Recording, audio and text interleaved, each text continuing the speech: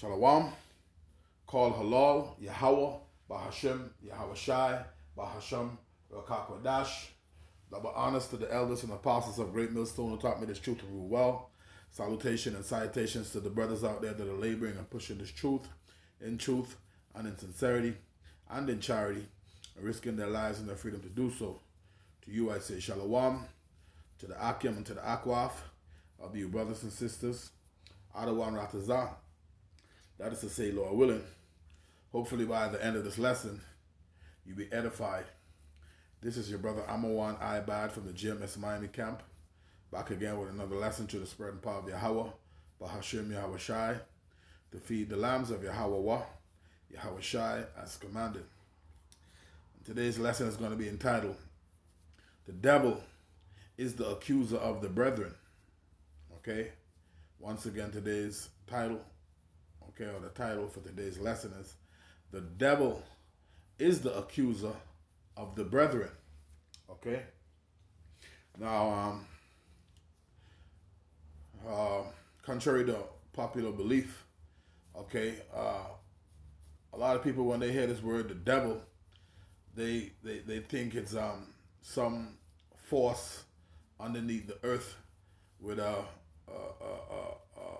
red spandex suit, okay, with a pitchfork, okay, with horns in his head, okay, underneath the ground, okay, so to speak, in hell somewhere, which that underground hell doctrine is another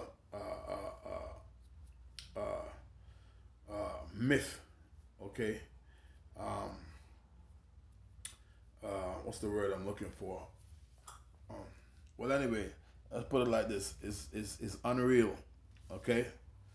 The devil being under the earth, okay, is unreal. Hell being under the earth, meaning hellfire underneath the earth, okay, where you burn forever.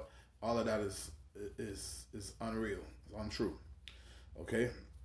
That goes back to Greek mythology and okay, those kind of things. They are myths, okay. But you hear the word devil, okay. It's it only means slanderer or false accuser, okay. Slanderer or false accuser. You see, so it's not some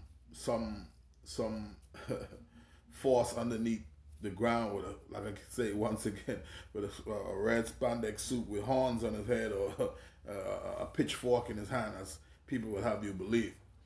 Okay, all right. The word devil in the Greek, okay, is diablos, okay, which simply means false accuser, okay, or slanderer, somebody who slanders you or falsely accuse you, okay. So yeah, the devil is the accuser of the brethren. Okay, now we're gonna go through the scriptures, okay, and prove to you who the devil is. Okay, so now, mind you have devils in many different peoples and nations. Okay, but the main devil is the adversary. Okay, who do the bidding of the spiritual demon Satan. Okay, all right, which is the wicked. Okay, which goes back to Esau. Okay, he was created to be the wicked. We're gonna get some scriptures on that, but we're gonna start here in the book of St. John, the 8th chapter, and this is something our Lord Yahweh Shai said, and okay, proving this scripture real quick. This he was speaking to the wicked of our people.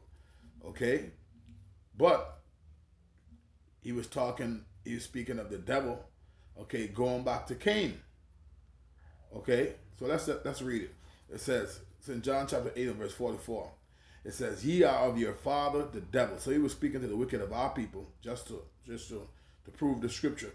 Okay, ye are of your father the devil, and the lust of your father ye will do.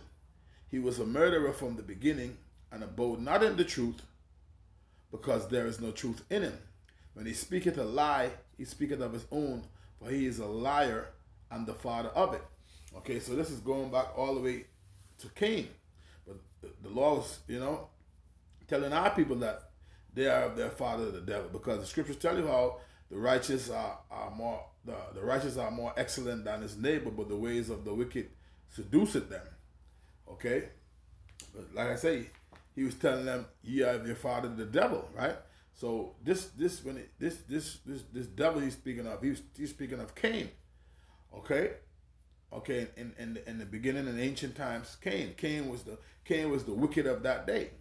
Okay, remember Cain slew Abel. Okay, now let's get a precept real quick. The book of First John. This is the book of First John. First John chapter 3 and verse 12. It says, I'll start at verse 11. It says, "For this is the message that ye heard from the beginning," okay, from Genesis, from the beginning, right? "That we should love one another," okay? It says, "Not as Cain," okay, "not as Cain," verse 12, "not as Cain, who was of that wicked one." So you see, Cain was that line where the wicked seed came through, okay?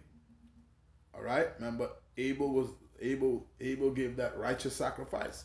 Okay, Adam, 2 sons. He had more than 2 sons. But Cain represented the wicked line, okay? And the wicked seed, and Abel represented the righteous seed. But Cain slew Abel, right? And then later on, the Lord raised up Seth to carry on the legacy of the righteousness in the earth. It says, "Not as Cain, who was of that wicked one, and slew his brother, and wherefore slew he him? Because his own works were evil, and his brother's righteous." So, okay, Cain murdered his brother, Abel.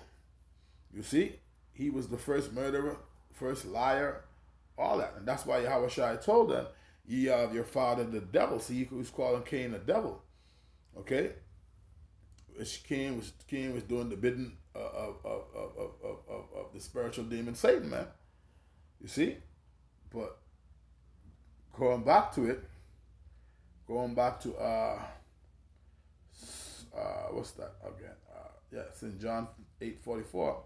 The point is that the Lord was calling him the devil. Okay, St. John 8:44. St. John 8:44. Going back to it real quick. Right, it says, "Ye are of your father the devil." You see, that's the point. He's calling him the devil, because devil only means false accuser or slanderer. You see? False accuser or slanderer. You see? Now, we're going to go from there. All right? As a matter of fact, let's get Genesis. So, fast forwarding from the time of Cain and Abel, all right, after, okay, the Lord raised up, after Cain slew Abel, the Lord raised up Seth, okay, Enos, okay, and on down the line, keep going until you get down to, Noah, when the Lord flooded the earth, he saved 8 souls, Noah, his wife, and his 3 sons and their wives, and they repopulate back the earth. So everybody on the planet right now came out of those 3 sons, Ham, Shem, and Japheth. But the righteous line continued through Shem. Okay? But all right, so through Shem onto Arphaxad, okay, and the line keep going down to Abraham. Okay? Abraham, Isaac. Isaac had 2 sons, Esau and Jacob. And the Bible, the 2 main characters in the Bible is Esau and Jacob. You see? And Jacob it was set up through the Spirit that Jacob would get the birthright and the blessing. And Esau hated him for that. And from that it's been hatred ever since. The scripture speaks about a perpetual hatred. You see? But let's get Genesis. A perpetual hatred what Esau has for Jacob. Let's get Genesis. Let's get Genesis. What's that? 27. We're going to read that verse real quick. Genesis 27, verse 41. It says, and Esau hated Jacob because of the blessing wherewith his father blessed him. And Esau said in his heart, the days of mourning for my father are at hand. Then will I slay my brother Jacob. Now you see, remember what happened. Remember Cain slew Abel because he gave him a better sacrifice. Okay? Fast forward into this time, right? Like I say, the main two characters in the scriptures, okay, to play out on the earth is Esau and Jacob. Jacob said in his heart, okay, the days of mourning for my father are at hand, then will I slay my brother Jacob. So from that time, it's been on, man. Every different captivity we was in, they came up against us. Okay, when the Babylonians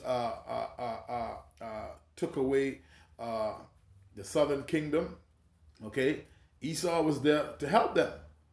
Okay, scripture say how they burned the temple. Okay, in the time of Antiochus, they forced our people to eat swine. Okay, all manner of things. Stop our people from keeping their customs. You couldn't circumcise your children. All of this, they just came up against us in all type of ways, different times. In the time of Herod, okay, it speaks about putting all the children under the age of, I believe it was 2 years old, okay, when he was seeking the Messiah. All right, it's all in the scriptures, man. All right, but Esau hated Jacob because of the blessing wherewith his father blessed him, and Esau said in his heart, the days of mourning for my father are at hand, then will I slay my brother Jacob. So that's what it's been from ancient times to this very day, man. Okay, so now we're gonna get to show you that we're gonna go to Revelation real quick. That it's not talking about that word devil. It's not talking about somebody underneath the ground, man. That's a person acting the part, okay, metaphorically speaking, of the spiritual demon Satan, man. Okay, Revelation chapter 2. This is Revelation chapter 2, verse 10. It says, and this is the red letter, this is our Lord speaking, right? It says, fear none of those things which thou shalt suffer. Behold, the devil shall cast some of you into prison, that ye may be tried, and ye shall have tribulation 10 days. Be thou faithful unto death, and I will give thee a crown of life. Okay, this is talking about the times that we're coming into. This is a future prophecy, when so to speak, shit hit the fan. Prophecy comes in. Okay, when all hell breaks loose, okay, you're going to be living in a time of persecution. Okay, those that fear the Lord, okay, and do His will, it's a time of persecution is going to come. You see, just like in times before. But it says, Revelation 2 and 10, fear none of those things which thou shalt suffer. It says, behold, the devil shall cast some of you into prison, that ye may be tried, and ye shall have tribulation 10 days. Be thou faithful unto death, and I will give thee a crown of life. But it says, the point is, it says the devil shall cast some of you into prison. Now, the spiritual demon Satan, he cannot physically cast you into a prison, right? Okay? All right? The myth of a devil being underneath the earth, he can't cast you into prison, right? No, is a physical person or persons are gonna do that. So okay, so it says, behold, the devil. Remember, devil only means slanderer or false accuser. Okay, so let's actually go into the word to show you that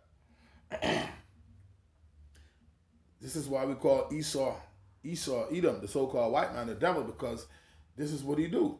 He slanders, okay, and accuses the brethren.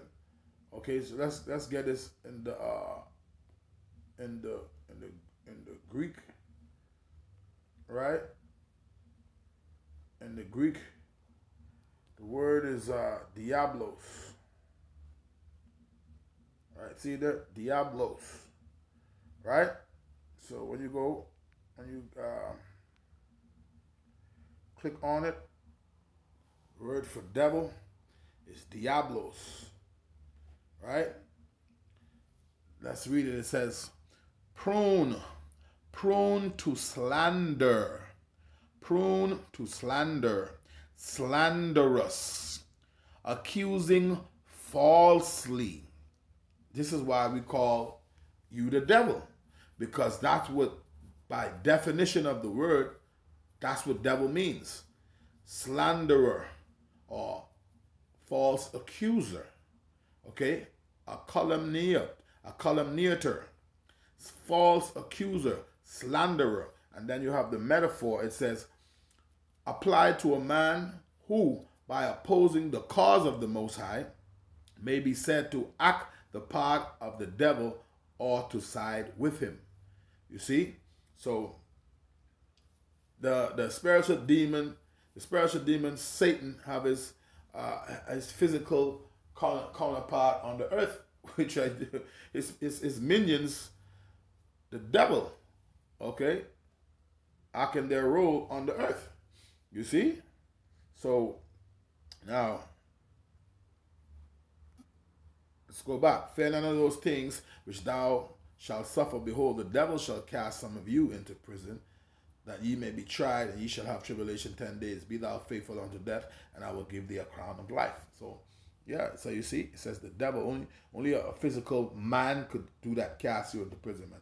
A spirit cannot do that. Okay? Well, the spirit operates through the body, okay? But you get what I mean. It's not the spiritual demon.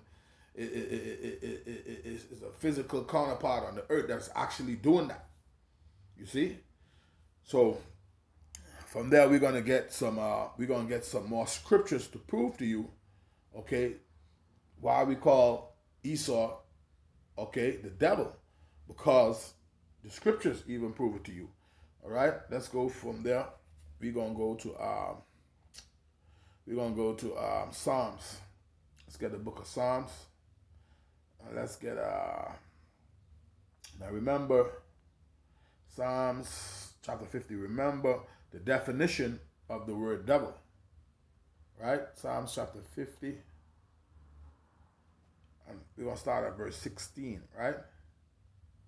It says, but unto the wicked, now remember, the scriptures tell you, Proverbs chapter 16 and verse 4, the Lord says, I've made all things for myself, yea, even the wicked, for the day of destruction.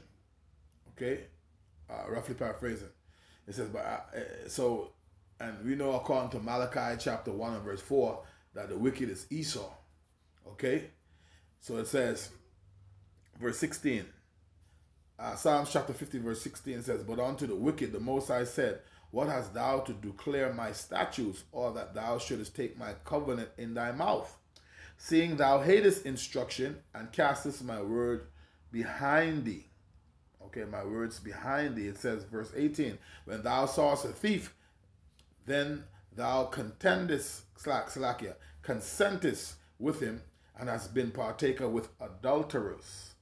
It says, thou grievest, thy givest thy mouth to do evil, and thy tongue frameth deceit. You see, that's another attribute of Esau, is deceit. He's deceitful, man. He's the deceiver. That's another reason why we call him the devil, because he frameth deceit. Okay, verse 20, it says, thou sittest and speakest against thy brother. Remember, I told you the two main characters in the scriptures in the Bible is Esau and Jacob. Okay, because they came from they have the same father. They came out of Isaac. Okay, so it says, thou sittest and speakest against thy brother. Okay, thou slanderest thine own mother's son.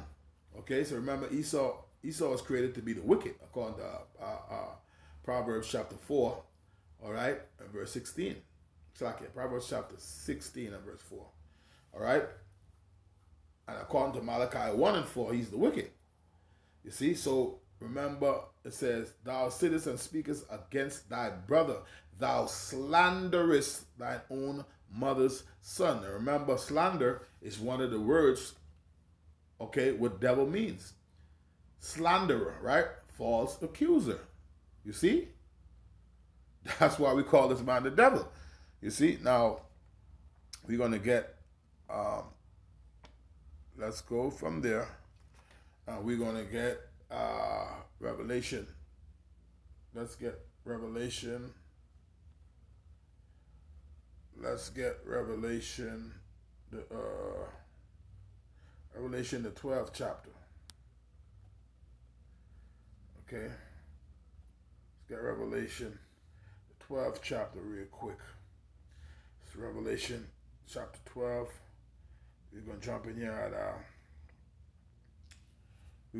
at verse 10. It says, and I heard a loud voice saying in heaven, now is come salvation and strength and the kingdom of our power and the power of his Mashiach, for the accuser of our brethren is cast down, which accused them before our power day and night. Now remember right? Another definition of devil is false accuser. False accuser. You see? False accuser. You see? Let's get a quick definition right here. And remember, one of his attributes is deceit, right? It says misled, deceive. This is the meaning of deceive. It says misled by false appearance or statement. Okay? It says false appearance or statement. A false appearance or a false statement, that means you accusing falsely. You are false accuser.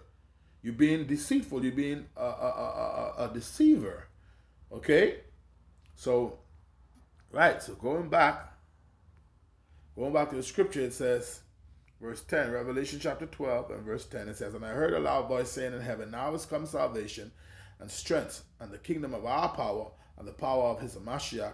For the accuser, remember the devil is the accuser of the brethren, which is Esau, the wicked. For the accuser of our brethren is cast down, which accused them before our power day and night. They do all type of things and accuse our people, man. Okay? It says, but remember, he have a perpetual hatred. Okay? As the scriptures say. You see?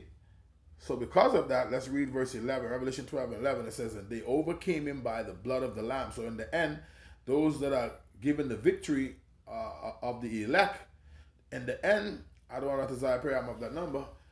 And I do pray for brothers and the sisters that believe in this truth and believe in Yahweh Shem Shai. Okay, in the end, they're going to get the victory, man, over the devil. Okay? That's the end game. Okay? In the end of the movie, the elect is going to get the victory over the devil. It says, and they overcame him by the blood of the Lamb, our Lord Yahushua, and by the word of their testimony, and they loved not their lives unto death. Okay?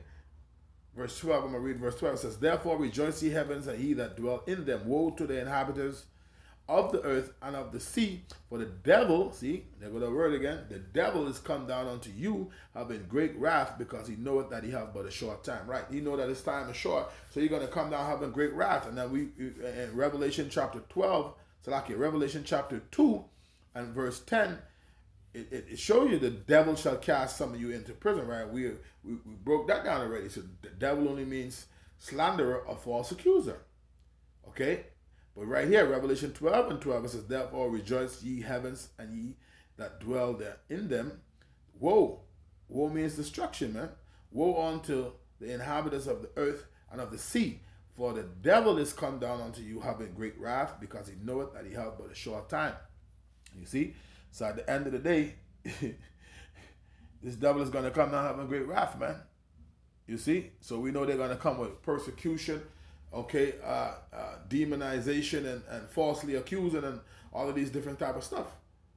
All right? We already know this because it's written in the scriptures. That's why the scriptures say, "Fear none of those things which thou shalt suffer. Behold, the devil shall cast some of you into prison. Be thou faithful, okay, and I will give you a crown of life." Roughly paraphrasing, okay. From there, we're gonna go to let's go back and get the meaning of deceit,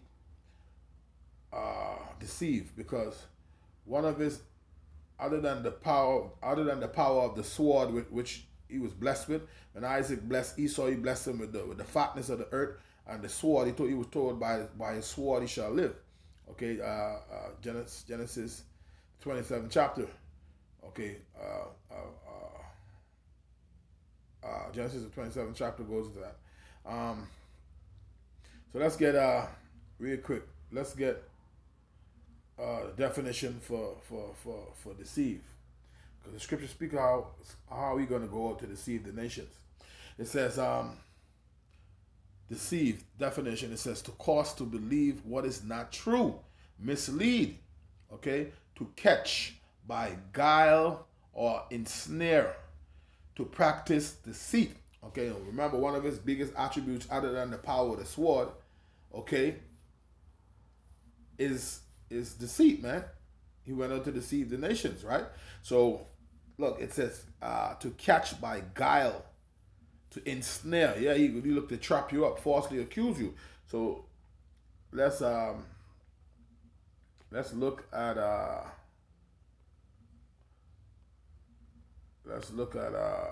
this word guile. Okay, guile. It says treacherous, cunning, skillful deceit. Okay, treacherous, cunning meaning wise.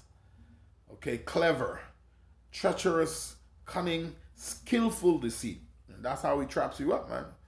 Okay, false accuser, slanderer, the accuser of the brethren, man, is the devil. You see? So now let's go to the scriptures. Let's go to the scriptures. Let's get Revelation. Let's get Revelation chapter 20th chapter. Revelation chapter 20. Revelation chapter 20. And I'm going to start at verse 2. It says, and he laid hold on the dragon, the old serpent. The dragon represents the ancient Roman Empire, okay, which were all the Edomites. Okay, it said, and laid hold on the dragon, that old serpent, which is the devil and Satan, and bound him 1,000 years. So they was cast, they fell out of rulership, and Jake came up into power. Okay, the Western Roman Empire fell, and the Eastern, which what they call the pagan Roman Empire, and the eastern portion of it remained. And Jake was in rulership, which they call the holy Roman Empire. Okay, it says in hell, and Revelation chapter 12 verse 2, it says, and he laid hold on the dragon, that old serpent, which is the devil and Satan, and bound him 1,000 years. So they was out of rulership. Okay, that's what you call it during the time what they call the Dark Ages. Okay, it's a reason for that, because they act like they don't remember nothing of that time. But here it is, they like to try and tell you the earth go back millions of years ago. And act as if they know what was going on. But this period of time, they don't know nothing about. Jake was in rulership, man. Okay. Verse 3. It says, and cast him into the bottomless pit, which is Europe. Right? It says, and shut him up, and set a seal upon him, that he should deceive the nations no more. So that's why we went into the word deceive. All right, that he should deceive the nations no more, till the 1,000 years should be fulfilled, and after that he must be loosed a little. Right. So after that 1,000 years, okay, it says, so during this time he wasn't able to go and deceive at that time. Okay, you see, because Jake was in rulership, okay, for 1,000 years, and then after that they were taken down by that was what you call it there. That was the I'm trying to remember the name of it again. The Byzantine Empire, and they were taken down by the Ottoman Turks, if I'm not mistaken. And then the little season he came back into he was loosed. All right, and then he came out of the 1,000-year hole that he was shut up in for 1,000 years. He came back during the time of what you call the Renaissance. Okay, the Renaissance, and they went out to deceive the nation. So when you jump down, okay, here and come to the 7th verse, Revelation chapter 20 and verse 7. So during the time of when Esau get back into start going out to explore again, was during the time of what you call the Renaissance period, which Renaissance means rebirth. Okay, this when they was allowed to come back into power. It says, and when the 1,000 years are expired, Satan shall be loose out of his prison, okay, and shall go out to deceive the nations. Now, when we read before verse 2, okay, it says, verse 3, it says, right, and cast him into the bottomless pit and shut him up and set a seal upon him that he should deceive the nations no more. So he couldn't deceive them because he was shut up. The Lord shut him up. Okay, but in verse 8 it says, and when the verse 7, and when the 1,000 years are expired, Satan shall be loose out of his prison. Verse 8 it says, and shall go out to deceive the nations. So from this point, from the Renaissance, from they came out from the time of Christopher Columbus, from those times until this very day, they still out deceiving the people, man. And shall go out to deceive the nations which are in the 4 quarters of the earth, Gog and Magog, to gather them together to battle, the number of whom is as the sand of the sea. So God today represents Russia. Okay, you can read that in Ezekiel the 38th chapter, where the scripture speaks about the Lord say you're going to put hooks in the jaws of God, man. Magog, okay, to bring together World War III, man. All right, it's in the scriptures. The scriptures tell you Revelation the 16th chapter how Euphrates River, Euphrates River is going to dry up to prepare the way for the kings of the east. So as the scriptures tell you how it's the Most High that mustered the host of the battle. All of this is the Lord that's putting this together, you know, at the end of the day. But that was the point, okay? That Esau, okay, he went out to deceive the nations, man, from the Renaissance period up until now. Okay? Now, I'm going to go to the book of Psalms, and I'm going to end it in the book of Psalms. This is the book of Psalms, and we're going to read chapter 10. It's a short read. We're going to close it out. The point is verse 7, but I'm going to start at verse 1. It says, why standest thou afar off, O Lord? Why hidest thou thyself in times of trouble? The wicked, which goes back to Esau, Malachi 1 and 4, the wicked in his pride doth persecute the poor. Let them be taken in the devices that they have imagined. For the wicked boasted of his heart's desire, and blesseth the covetous, whom the Lord abhorreth. Okay, meaning to avoid. It says, the wicked, through the pride of his consonance, will not seek after the Most High. The Most High is not in all his thoughts. His ways are always grievous. Thy judgments are far above out of his sight. As for all his enemies, he puffeth at them. Okay? It says, he had said in his heart, I shall not be moved, for I shall never be in adversity. Right? It says, his mouth is full of cursing and deceit. You see? Look at that word again.